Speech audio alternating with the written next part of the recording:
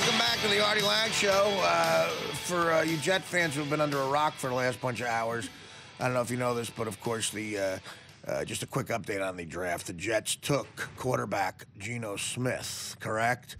And someone saw Mark Sanchez when he saw this throwing his remote at the TV set, but it was intercepted. For lame bar joke material there. So any surprises this year in the draft that you saw, David, as a fan or a guy who knows football? I don't know. It's that big of a surprise. Everybody talked about how non-deep this draft was for quarterbacks. It was deep number-wise, but no big-time superstars. But to have none of those guys go in the first round outside of E.J. Manuel. Well, that's the thing. E.J. Manuel, they probably could have gotten him as a third rounder even. I mean, his grade was not 16th pick overall. Right. The thing though, when you look at E.J. Manuel, he's 6'5". Yeah. He's 235 pounds. He's a big physical kid. He can throw the ball a long way. He's accurate too. He's also brilliant. He's a smart, sharp kid, and he's a natural leader. He walks into the room and guys gravitate towards him. So sometimes when you find a quarterback like that, and this is all eye of the beholder stuff, you know? So you fall in love with a kid like that where he's got the physical tools and he's got the personality and the intellect. You know, you take a chance and you want this guy to be a superstar. Why is it then that at Florida State, I mean, there was the inconsistency? I mean, they were young teams, granted, but I just felt like he didn't play up to that potential at Florida State. And that's why it's the eye of the beholder. You know, is it because he didn't have enough guys around him? Is it because maybe the system didn't fit? Who knows why things don't happen? I didn't study his film necessarily. We recruited him out of high school. Very bright, sharp kid. With talent, so I'm sure up in Buffalo they got a plan for him, and I'm excited for him. Well, you know, it's funny. Those are all good points you're bringing up. Everybody talks about how athletes are changing, becoming supermen physically. Like you get guys who are 6. We talked about this one kid at Rutgers who was, and I just know Rutgers because it's local and I follow the team and I like them. But they had a wide receiver, 6'8", 240 pounds, does a 4.3 40, a 4.3 40. No, you know, something like that. Yeah, wow. And but also besides that, education's getting better. People are starting to take the education part of it more seriously because of guys like you and other people. And you're getting guys who are also the smartest players on the field. And the perfect example is Andrew Luck and RG3. Those two guys last year, those two guys are physically unbelievable, you know, and have all the tools, but they also seem like at any given time the two smartest guys playing when, you know, the big dolt quarterback from the South, like that old stereotype isn't there anymore. They know football, but they don't know anything else. These guys coming up seem to know everything, and it's unbelievable. It's scary, you know. You know, I want to toot David's horn here. He coached Andrew Luck. That's the creepiest thing I've ever heard. I thought Jerry Sandusky did not rub it up. I know. I didn't think he did, but somewhere in my subconscious.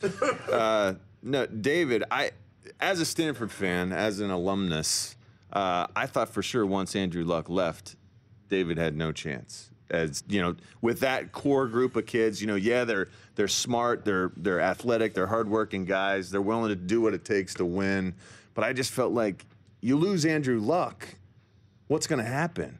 He's such an amazing talent, but, such an amazing college. athlete. You're going to lose the guys once every 4 years. I know, but I felt like Andrew Luck was the team. But this year, with Andrew Luck in the NFL, David went and won the Rose Bowl. Right. With that group of kids. And he had to change quarterbacks partway through the year because of terrible play. He would never say that, but you know, he went with a freshman. You got to make tough decisions sometimes. I mean, but the way that you were able to manage the situation and win the Rose Bowl. I mean, for the first time since 1972, Stanford won the Rose Bowl. Is that the ring? That's rare. It is the ring. Can I see that real quick? Absolutely. As long as I get it back. Okay, no problem. I may look like a criminal. I'll give it back. I'm like running away with this thing. Look at this. My God. That's amazing. We're on live HD DirecTV right now. You don't know if I get to see that. Try to get a good shot of that. Look at that ring, man. That is sweet. That's a rose right here. The granddaddy of them all.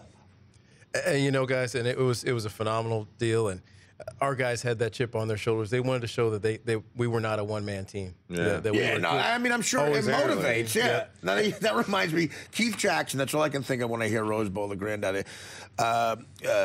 He's a 6'5" senior out of Pascana, Texas, 238 pounds. He's got no handles on him, and he moves across the field about as smoothly as water running down a commode. You're looking live behind the hills at the Rose Bowl, where the Michigan Wolverines will take on the USC Trojans in the 58th granddaddy of them all, the Rose Bowl. What does that spell? That spells bad news for the Wolverines. That's like a classic Keith Jackson opening. So Rose Bowl, your job is, it's insane the amount of levels you got to deal with, the amount of plates you got to keep spinning. You got the alumni, you got the parents of the players, you got the players themselves, you got to actually coach football, the academic side. Way more, to me, a college coach has way more pressure on him and way more things to deal with than an NFL coach. Does it seem like that to you? I mean, there are a lot more facets, and I love the NFL. Because their kids are also. It's all football. Absolutely. Yeah. These kids are still growing up. They make mistakes. You've got to have boundaries. The two biggest things for me are, number one, they're kind of the same thing, but it's hire great people and delegate. Right. I can't do it all by myself. You need good people. You got to hire great people and delegate. And then secondly, you've got to recruit the kind of kids that you want to be around. Right. And you can't recruit some 5-star big-time athlete and the kid's a jackass. Yeah. You got to have a kid on your team that you know you can count on in the fourth quarter. Right. He's going to be a great teammate. He's going to be great in the locker room. That's how we have a chance to win. We got great guys on our team. See, I'm a guy who's a gambler. I like challenges. I am trying to succeed without good people. So I've hired bad people. And I'm going to say, just kidding.